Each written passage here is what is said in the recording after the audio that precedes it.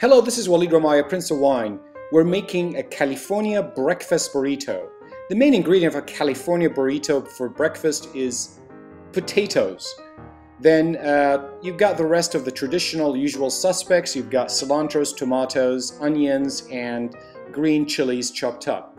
We also have some store-bought shredded cheese. You can get any kind you like. And then I have some Canadian bacon chopped up, or you can have ham chopped up. And then the last usual suspect is eggs. I have 6 eggs, and you can go up to 8 eggs. This dish is going to feed 4 perfectly well. We start by heating a saute pan on high heat, make it nice and hot. And then my favorite thing, put in a nice extra virgin olive oil and let it sizzle a little bit. And then the next thing is, I always like to season my olive oil. I put in salt and pepper, and then the next thing I do is put in the onions. That's the first thing that goes in, and let the onions be nice and well coated with the olive oil, and mix it together, and give it a couple minutes until it's nicely translucent and well caught. And then the next thing is we put in the potatoes. And that's going to be the thing that will take the longest. It's going to be about 10 minutes. Keep it on high heats. Add a little bit more olive oil because the potatoes will suck some of that olive oil as you need it, but you don't want to have too much.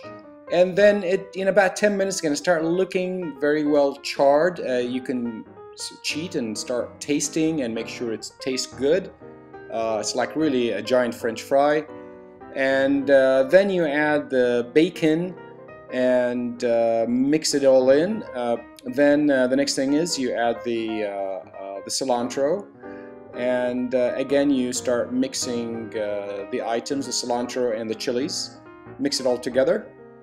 So now you have the basis for this whole dish, and then it's going to beg for some moisture, and that's going to come through the tomatoes. You put in the tomatoes, and it will start sizzling and hissing, and essentially now you can have this dish with a tortilla without eggs.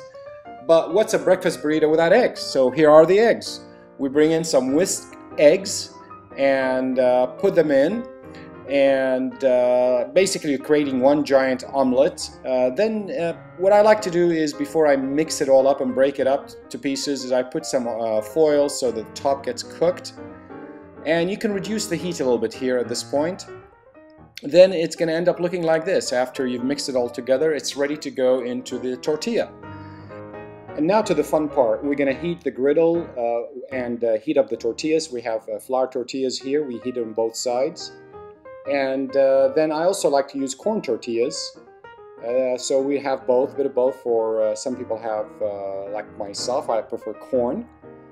Keep them very warm, very important. You can use also foil, aluminum foil or kitchen towel, but keep them nice and warm. They should be steaming hot when they come out. And then you serve the hot tortilla on a plate and put in the mixture and sprinkle some cheese. Then you fold it, and you can cut up some watermelon, sprinkle more cheese, and put some cilantro for effect. And then you can pair it with Prosecco, Italian Prosecco, or champagne, or cava, whatever you like, sparkling. Enjoy!